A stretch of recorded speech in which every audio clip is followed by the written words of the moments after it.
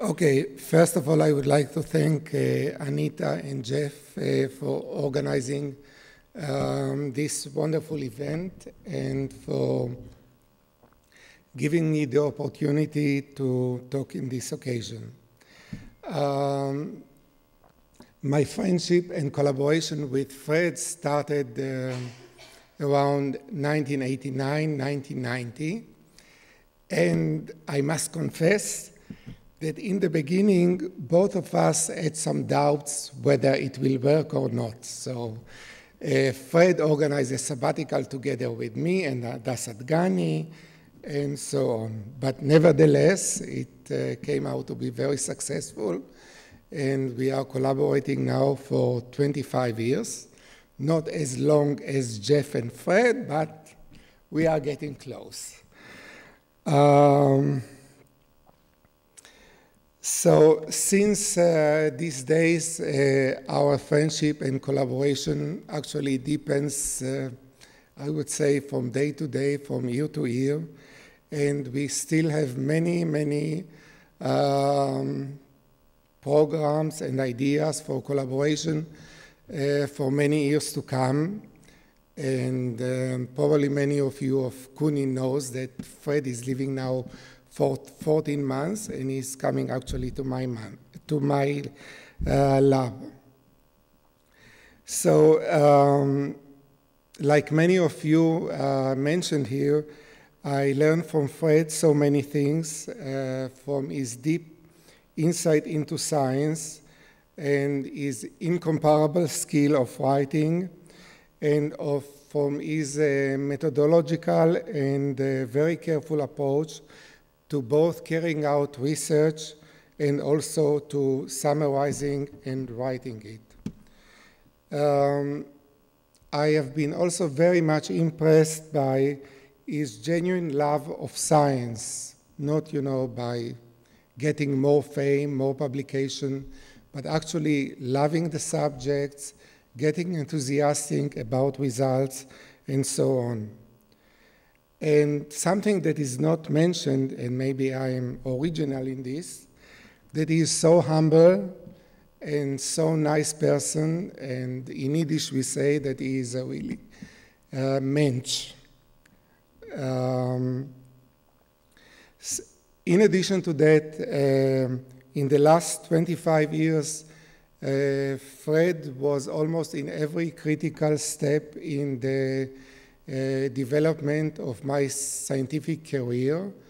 The first point, very difficult one, was in 1990 when I was up for tenure, and of course Fred helped me with encouragement and support, and this was really very helpful and very encouraging. And then, of course, later on, fighting with the NIH to get support, writing grant proposal, and so on. And for all this support and for all that I learned from Fred, I am very grateful from him. And I must admit that I still have many things to learn, so I hope we will continue our collaboration and friendship for many years to come. Thank you. So now to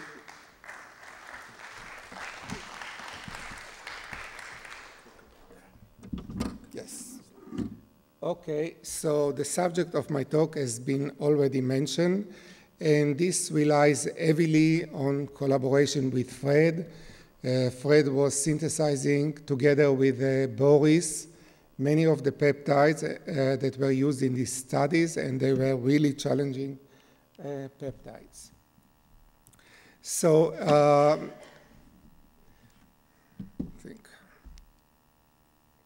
so the first slide describes the mechanism of HIV binding to its target cells.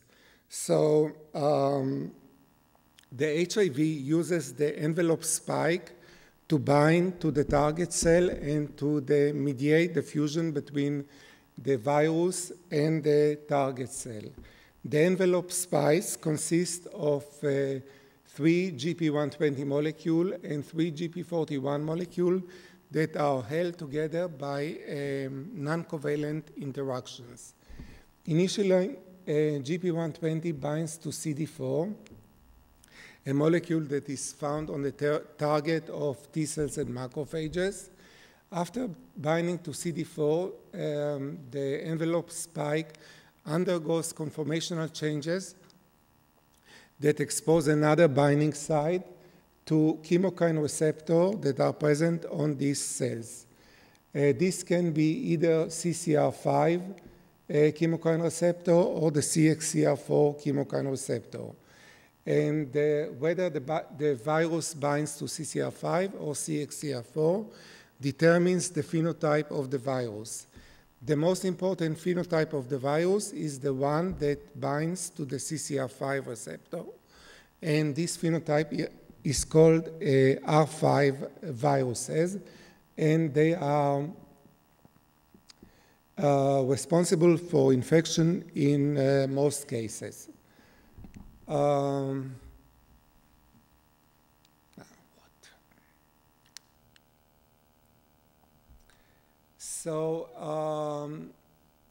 HIV can be neutralized by antibodies that are targeted against important epitope on the virus. However, unfortunately, the virus has developed many mechanisms to escape from the immune system. This includes many mutations, but also the hiding of the most important neutralizing determinants. So the only way actually to completely eradicate HIV is by developing an effective vaccine, but this has been proven to be a very difficult task.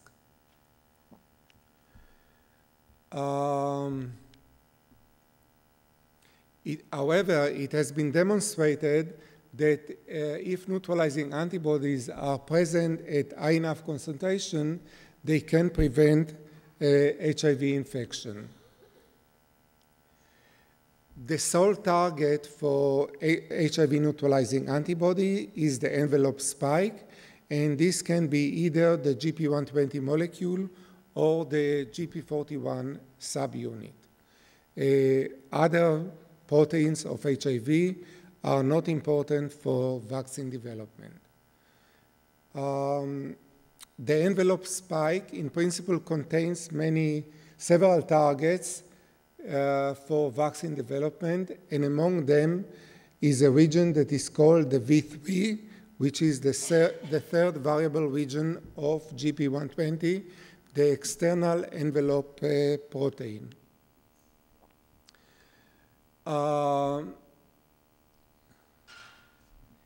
The V3 has turned out to be a major component of the binding site for the HIV co-receptor, which can be, as I mentioned before, CCR5 and CXCR4. And recent structures by Ray Stevens suggest that the V3 actually binds into a pocket that is formed by the transmembrane helices of these GPCRs.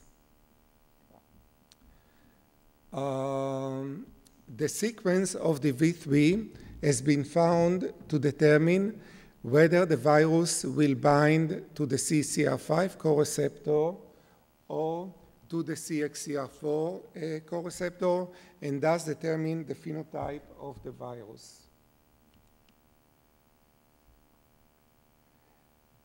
However, to protect the V3 from HIV neutralizing antibodies, the virus uses several different mechanisms.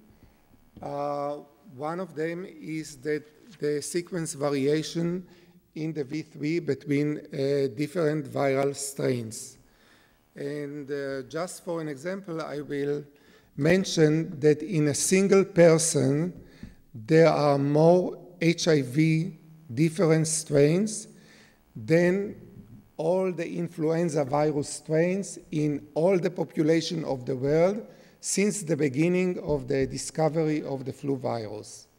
So in one person, there is more variation than what has been found in influenza virus since its discovery. So this is really a very difficult task. Moreover, the V3 is masked by different loops of the GP120, and it becomes exposed only after the binding of the envelope spike to the CD4.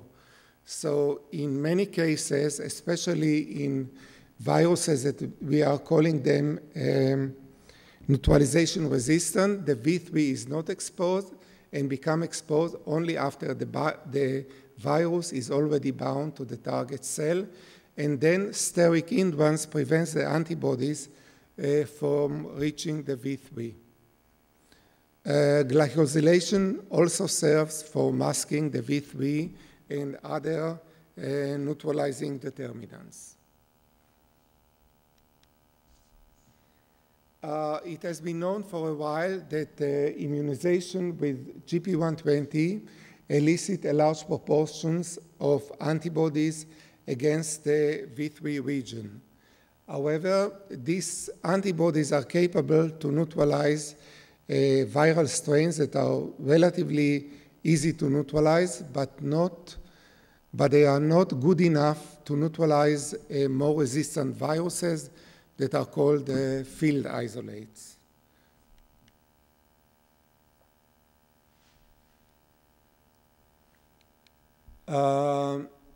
It has been shown also that V3 peptide can be used to generate anti-HIV antibodies, and therefore V3 peptides are potential candidates for a HIV vaccine.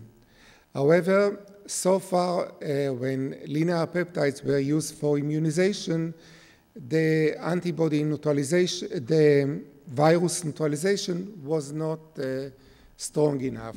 And our goal during our studies was to improve this neutralization, probably by, hopefully by constraining the V3 conformation to the conformation of this region in native GP120. And this is because linear peptides are flexible in solution, and they can elicit antibodies against different conformation. Some of them are not similar to the native conformation of the V3.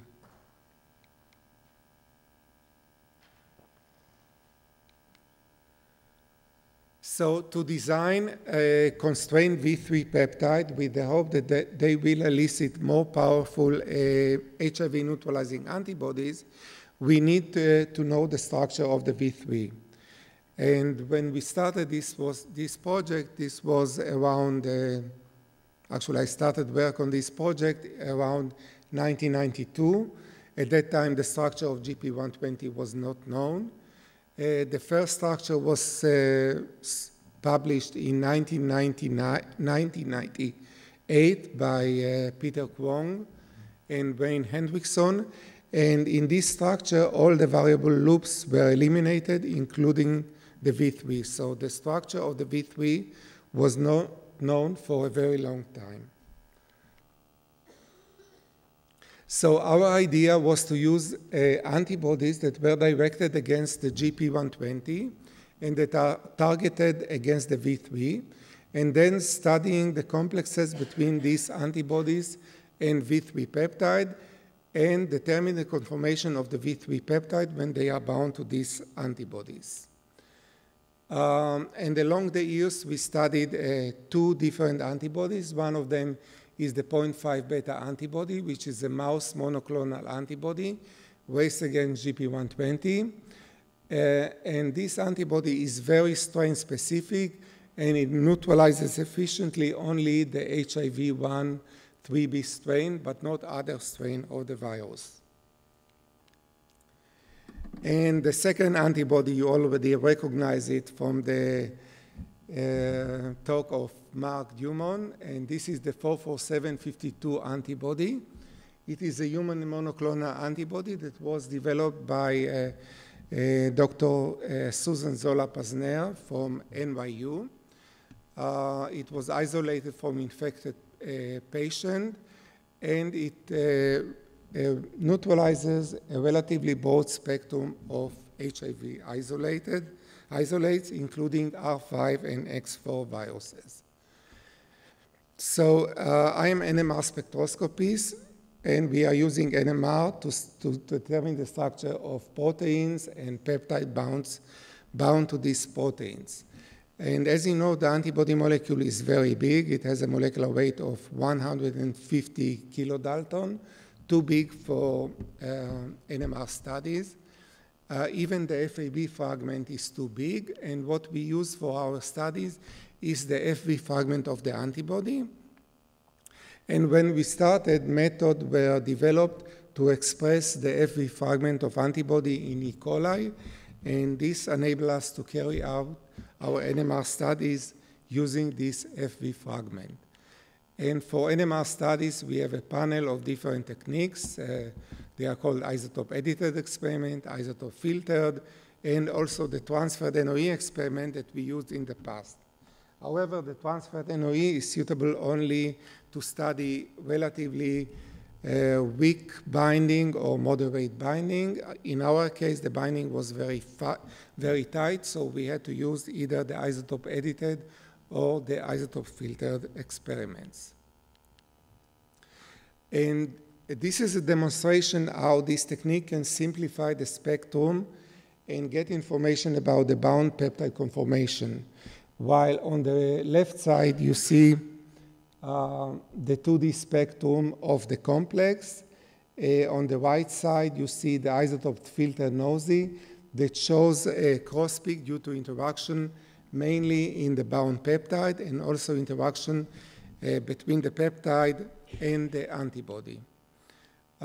Using this technique, Vitaly Tugarinov in my lab determined the structure of the V3 bound to the FV fragment of 0.5 beta, and we were the first one to show that the V3 adopts a beta hairpin conformation.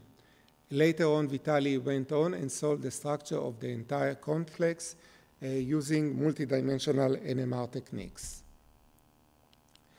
The isotope-edited technique gave similar results. However, it is more powerful because we can spread the spectrum on the right side also to a third dimension, and also to get the C-alpha, C-beta chemical shift, which are indicative for secondary structure.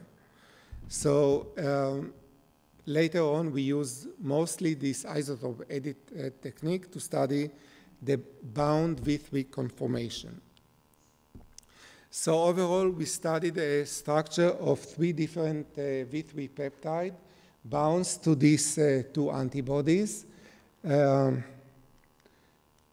V3 bound to 0.5 beta, and 3 different peptides bound to the 447 antibody. We see that in all cases, the V3 peptide adopt a beta hairpin conformation.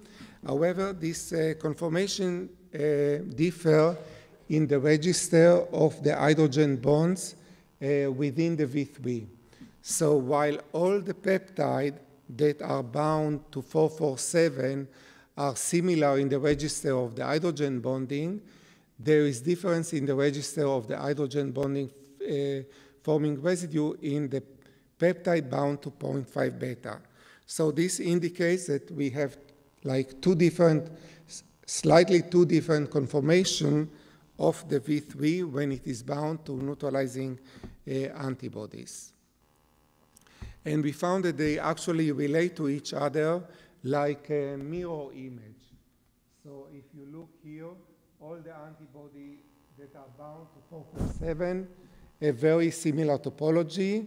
The one that bound to 0.5 beta relates to this topology like a mirror image.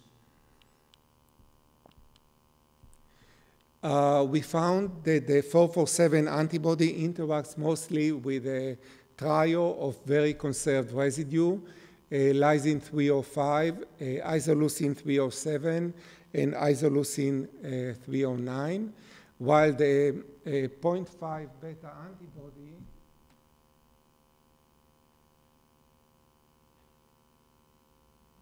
that is shown here interacts with arginine 308 and glutamine 310 that are very variable very variable residues. And this may explain why the 0.5 beta is strain specific, while the 447 antibody is more broadly neutralizing. So after we saw the structure of V3 bound to 447, Peter Kwong solved the structure of V3 containing GP120. And initially, the structure was slightly different from our structure. But a year or two later, he solved another structure, and then his structure came out to be very similar to our structure. Peter Kwong's explanation was that one is before CCR5 binding, one is after, but if one looks very carefully at the structure, the reason for this may be more crystal packing forces and the antibody that was used to bind GP120. Nevertheless, this caused us a lot of trouble with the NIH reviewers because some of them mentioned only this structure and they said, okay, your structure is very different from Peter Kwong, so whom should we believe? They didn't relate to this structure, but I hope, as Fred, as someone mentioned here, you fall down, but then you have to give a fight back. So hopefully we will give a fight back, in the next few months. Anyway, all these structures gave us some guidelines about developing constrained peptides that can be used as useful immunogens. And we know that the V3 adopts a beta hairpin conformation. We know something about the hydrogen bond network, and we know that we can induce this hydrogen bond network by using disulfide bond. So maybe I'll skip this. So there are several positions in which we can put the disulfide bond, and this will determine the hydrogen bond that are formed within the peptide. So the stars are the points of the disulfide bond that can be created by replacing the residues with cysteine. And these are the hydrogen bond which will be formed, another disulfide bond, and so on. So we didn't know in the beginning which disulfide bond will be good, so we had to try different options. And so although we were using two disulfide bond, we could mimic very well the conformation of the V3 and get very good RMSD deviation between the structure of the constrained peptide and the structure of the peptide when they are bound to the antibody. The affinity of this peptide constrained by two disulfide bond to the 447 antibody was relatively weak. When we constrain the peptide only with one disulfide bond, we can get better affinities, although the mimicking was not as good. And we vary the position of the disulfide bond, and we found peptide that bound to the 447 antibody even more tightly than the linear peptide. So this is the KD for the linear peptide. There is one here, one here, one here, and one here that binds even more tightly, but still not something very dramatic. We use these peptides for immunization. These are 43 peptides with a disulfide bond. This was a very major challenge for Fred and for Boris Arshava.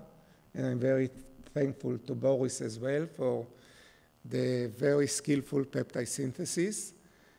And indeed, when we immunize rabbits with these peptides, we could find that the immune sera interacts with GP120. And moreover, we can find that the anti-sera neutralize HIV of different strains, and the strains are listed above. So this is the linear peptide, and this is the dilution. So to neutralize, for example, the SF162 strain, we could go up to 83-fold dilution.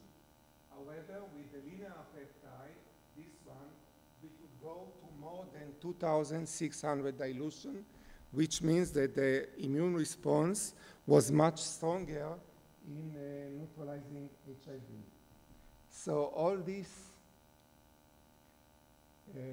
strains are relatively easily neutralized. This strain is very difficult to neutralize, so no wonder we didn't get any neutralization. And this is the control. So we didn't get any neutralization of the control. These are more difficult to neutralize HIV strains. By using linear peptide, no neutralization was obtained. However, by using the optimal linear peptide, we could get some neutralization of these more difficult to neutralize HIV-1 strains. So also, the neutralization was not so sensitive to the sequence of the V3 in the strains that are being neutralized, as long as these strains are defined as relatively easy to neutralize. So we can see that while we had the consensus sequence here, the one that was used for the constrained peptide, it could also neutralize strains that have 3 mutation, 4 mutation, 3 mutation, and even up to 6 mutation in the V3. And this chart shows you how much the constrained peptide is better than the linear peptide. With the constrained peptide, we could neutralize this SF162 strain by 2,600-fold dilution.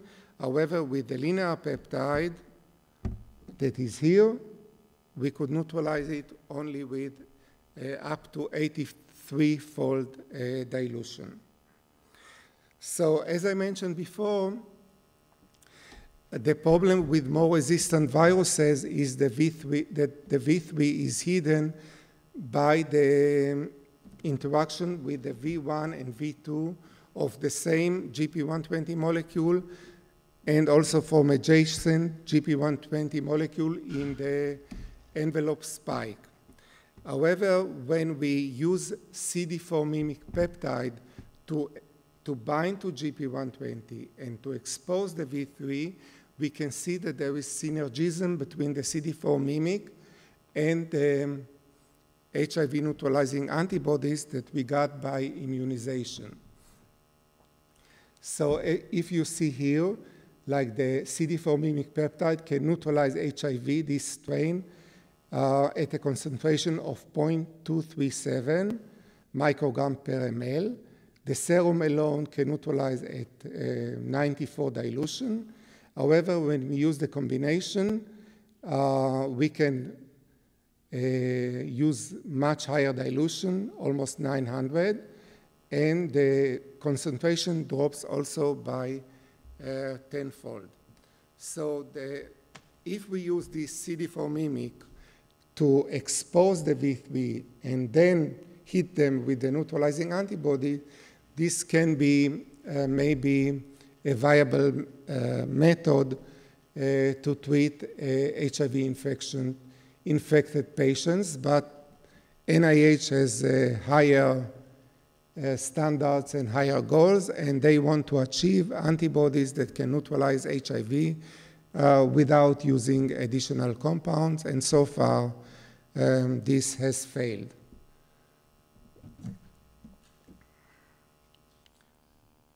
So finally, we have shown that the beta hairpin conformation is a common fault for the HIV V3 loop. We show that the V3 cannot adopt 2 different types of beta hairpin conformation, and that the V3 peptide can be constrained to a conformation that resembles the native beta-hairpin conformation and getting much stronger HIV neutralizing antibody response. And this optimally constrained peptide can raise HIV neutralizing response against a wide spectrum of HIV isolates, given that the V3 is exposed in these HIV strains. So I think this is one, as far as I know, maybe the only study that shows really that constraining peptides to the native conformation can improve so much the capacity of antibodies to neutralize a pathogen. However, the case of HIV is much more complicated, and therefore we still have not developed a vaccine against HIV. So this is the list of all the people who collaborated on this project. Especially I would like to mention Fred. I didn't list it here, of course, Boris Arshava, and I'm sorry for that. Susan Zola-Pazner gave us the 447 antibody. Shuzo Matsushita, the 0.5 beta antibody. And Tali Scherf also helped us in setting up many of the NMR experiments and maintaining the 800 NMR spectrometer that it will be running almost every day. Thank you very much.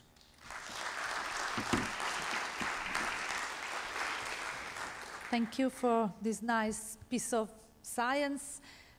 Probably one question. Yes? Hi. So I was struck by your beta hairpin because the alpha factor has a beta hairpin turn also, which a pro-gly. Yours is gly-pro-gly, apparently, at the beta turn.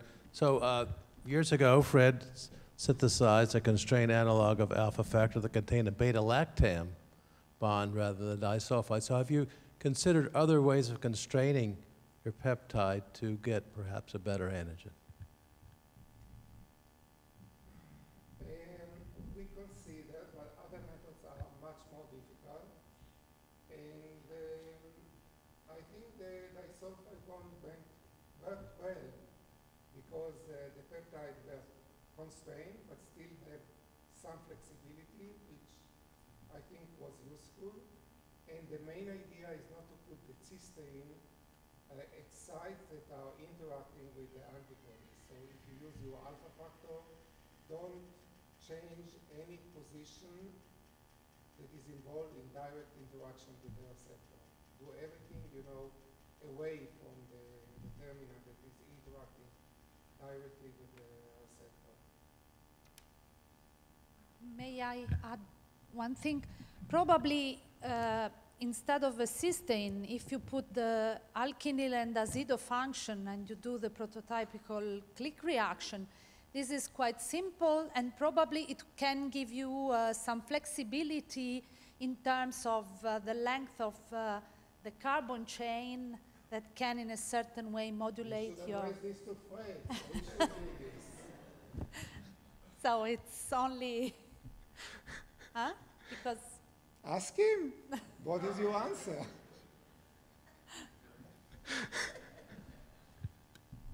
I thought I wasn't going to be on the spot till later on. One of the things that we did in the design was we looked at the structure of a lot of beta hairpins in proteins, and we found that very often at certain positions, it was the disulfide bond that was most acceptable to maintain the geometry of the conformation of the beta hairpin.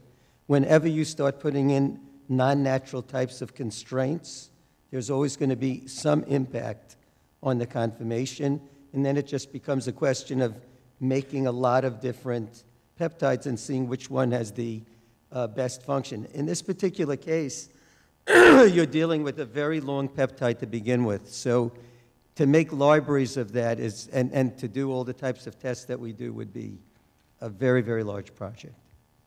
Okay, thank you. Thank you.